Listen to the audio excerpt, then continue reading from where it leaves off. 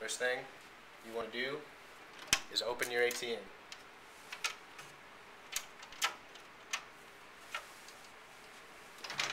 From there, you want to run your power supply and your antenna through the back of the ATM. This is a magnet mount antenna. It'll stick on any metal surface on or around your ATM. Place your JBM C200 unit in the ATM. Connect the phone line from your ATM to the port that says to terminal on the JBM unit.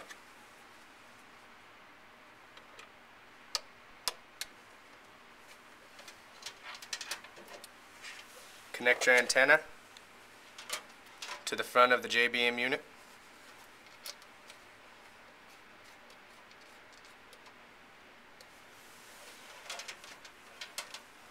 Connect your power to the back of the JBM unit.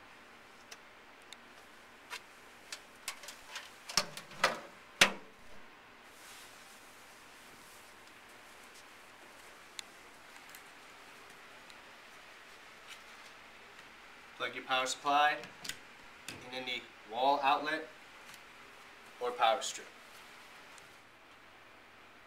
Wait until the lights on your JBM signal strength have gone from flashing to solid.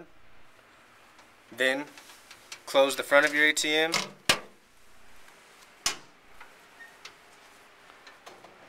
Open your ATM and turn on the power.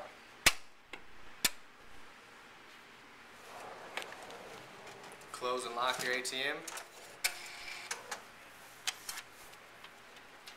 and you'll be ready for a transaction.